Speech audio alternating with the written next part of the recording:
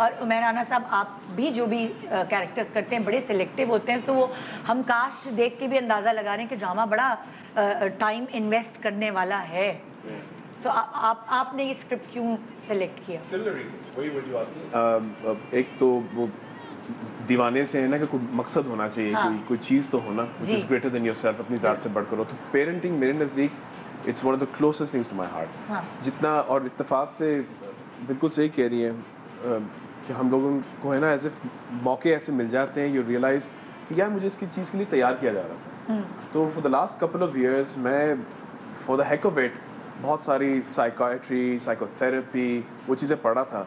और मुझे and there is no doubt in my mind, हमें से चंद पेरेंट्स हैं यहाँ, we understand this, कि how much parenting makes a difference। तो जो फर्स्ट नेसेंट ईयर्स होते हैं, फॉर्मेटिव ईयर्स होते हैं, उसका कितना फ़र्क पड़ता है इंसान की साइकी पे, फिर बाद में सोसाइटी का कितना फ़र्क पड़ता है इंसान की साइकी पे। और फिर मुझे एक कॉल बार बार है ना मौला अली का याद आ रहे थे, 2 कॉल। एक ये कि अपनी औलाद को अपनी तरह मत पालो, ये तुम्हारे वक्त के नहीं है। और मैं उस वक्त सोच रहा था कि यार उस वक्त में कितना भी फ़र्क आ गया था। हमने तो चले we are you know Gen x and gen Y, हमने तो देखा है ट्रांसफॉर्मेशन। तो यहाँ तो बहुत फ़र्क आया। So it means we need to learn as well and we need to teach everyone कि यार it's okay to be not so perfect parents, क्योंकि perfect parents होते ही नहीं हैं, and there's no perfect child also, we're human.